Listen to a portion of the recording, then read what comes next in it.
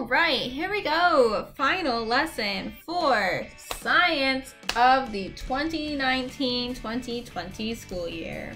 We're in Minerals and Rocks Lesson 5, Metamorphic Rocks. After this lesson, we'll be able to describe the conditions under which metamorphic rocks form, how geologists classify metamorphic rocks, and how metamorphic rocks are used. My Planet Diary misconception. Rock dough. Misconception: rocks do not change form. Did you know that heat can change a rock's form without melting it? To understand how, think of what happens when you bake cookies. You might mix flour, egg, sugar, and baking powder in a bowl. When you bake the raw dough in a hot oven, the dough changes into cookies. Heat can change rock too. If hot magma or lava come near a rock, the heat can bake the rock. The ingredients in the rock, the minerals, might not melt, but the heat can still change the rock into a new form. So hey, does rock have to melt in order to change form? No, we just said that. Heat can change the rock without making it melt. What are metamorphic rocks? You may be surprised to learn that heat can change rock like a hot oven changes raw cookie dough. But deep inside Earth, both heat and pressure are much greater than at Earth's surface. When great heat and pressure are applied to rock, the rock can change both its shape and its composition. Any rock that forms from another rock as a result of changes in heat or pressure, or both heat and pressure, is a metamorphic rock. Metamorphic rock can form out of igneous, sedimentary, or other metamorphic rock. Many metamorphic rocks are found in mountains or near large masses of igneous rock. Why are metamorphic rocks commonly found in these locations? The answer lies inside Earth. The heat that can change a rock into metamorphic rock can come from pockets of magma. For instance, pockets of magma can rise through the crust. The high temperatures of these pockets can change rock into metamorphic rock. Collisions between Earth's plates can also push rock down toward the heat of the mantle. Very high pressure can also change rock into metamorphic rock. For instance, plate collisions cause great pressure to be applied to rocks while mountains are being formed. The pressure can deform or change the physical shape of the rock, as shown in Figure 1. Also, the deeper that a rock is buried in the crust, the greater the pressure on that rock. Under very high temperature or pressure, or both, the minerals in a rock can be changed into other minerals. At the same time, the appearance, texture, and crystal structure of the minerals in the rock change. The rock eventually becomes a metamorphic rock. So here we have a picture of a deformed metamorphic rock in eastern Connecticut. It says that this rock used to be sedimentary and now it is metamorphic. The question says, what changed the rock?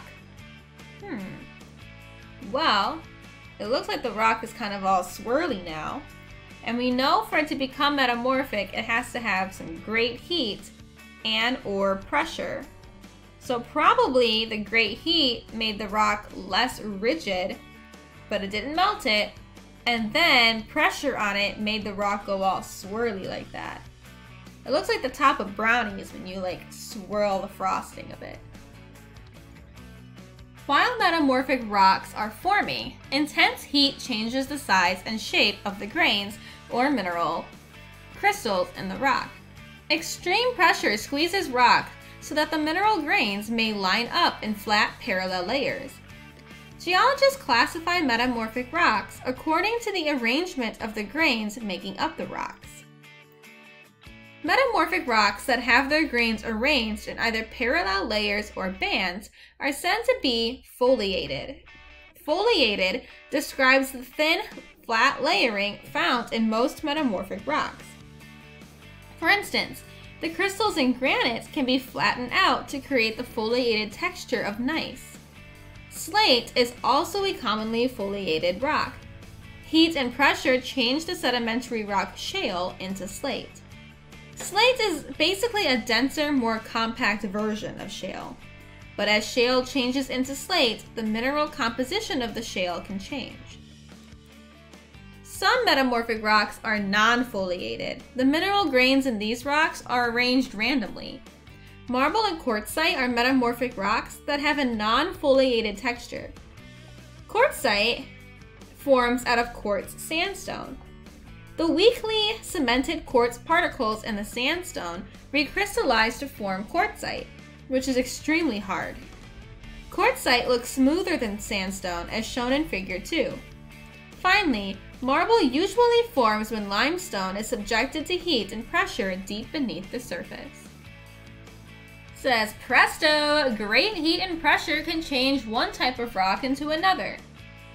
They need us to classify each rock as sedimentary, igneous, or metamorphic, indicate whether the metamorphic rocks are foliated or non-foliated, and then shade the correct arrowhead to show which rock can form from the other. So we know, because we have read many times, that granite is an igneous rock, so I'm going to write I for igneous. We also know that gneiss, because it said that the crystals in granite can be flattened to create foliated texture of gneiss.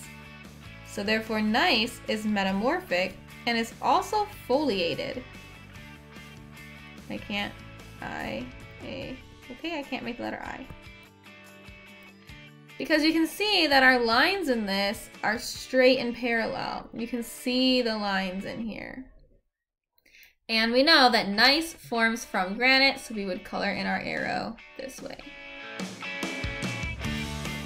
We also have quartzite and sandstone.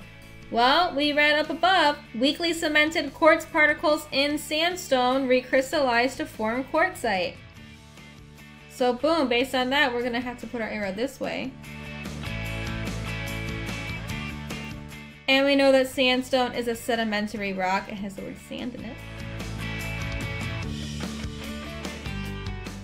And our quartzite, because it came from a sandstone, is a metamorphic rock. And if we look at it, we don't really see any parallel straight lines in this picture. We don't really see them. There's some dots, but that's about it. So this would be non-foliated. I'm not going to try and spell that out again. How metamorphic rocks are used. Marble and slate are two of the most useful metamorphic rocks. Marble has an even grain, so it can be cut into thin slabs or carved into many shapes. And marble is easy to polish, so architects and sculptors use marble for many statues and buildings, such as the Tower of Pisa, shown right here. Like marble, slate comes in many colors, including gray, red, and purple. Because it is foliated, slate splits easily into flat pieces. These pieces can be used for roofing, outdoor walkways, and as trim for some stone buildings. The metamorphic rocks, marble, and slate are important materials for building and sculpture. Here we go, final one. Apply it! Although marble, quartzite, and slate are all metamorphic rocks, they are used in different ways. Number 1 says, look around your school or neighborhood. Probably not your school because you're not there, but maybe your house and your neighborhood. What examples of metamorphic rock can you find? How is each metamorphic rock used? They want you to write your answers in the notebook. You don't have the notebook. And also, you don't have the same outdoors as me. That's a bit harder to do, I guess. Well, they did say that it's used in some buildings, so I guess if you have buildings nearby that are marble. Slate can maybe be like roofs of your neighboring houses, or even your house. Take a peek outside sometime and see if you can try and label the kind of rocks. Number 2 though says, why are chess pieces sometimes made of marble? Why would chess pieces be sometimes made of marble? Well, we know that marble has an even grain, which means that it can easily be carved into the very many different shapes of our chess pieces. What, my dudes? We have finished science. That is so exciting. Science done with until next year. So, this is our final lesson that I have to record and give to you to do with as you please. If you are doing work online, please make sure all of it is turned in by June 10th so that I can get progress reports sent to your families if you and or your family request it. And hopefully I will see you sometime soon, I guess. Have an amazing summer and an amazing 7th grade year. Goodbye.